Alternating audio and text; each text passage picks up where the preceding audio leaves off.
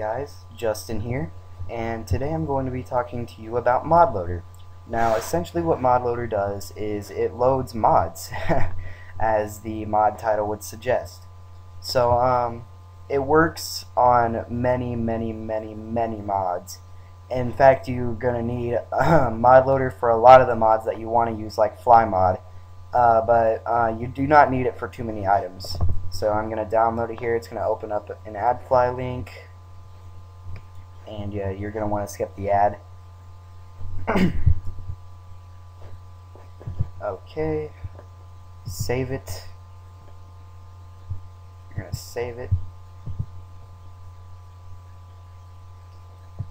Now once the download's complete, you can close down the window. You don't need it anymore. You're going to open up a roaming folder,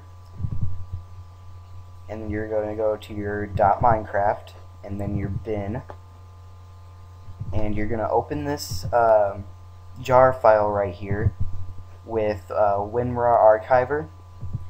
If you don't have WinRAR, you're not going to be able to open this. And there's going to be a meta-inf there. Of course, you want to delete that, blah blah blah. And now you're going to go to your downloads folder once you have that opened. Oh, hold on. Just like that. And then you're going to open up ModLoader.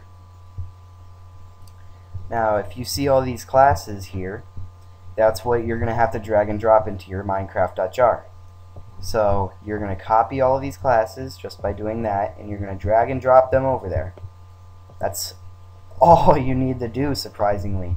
And then it just works with every other mod. It makes mods compatible with other mods. There's a bug with FlyMod and too many items, though. You have to install FlyMod after too many items. Or is it the other way around? I don't know. But that's all you need to do for ModLoader. It's really simple. It's really easy, and it really helps a lot, which comes up for all the better.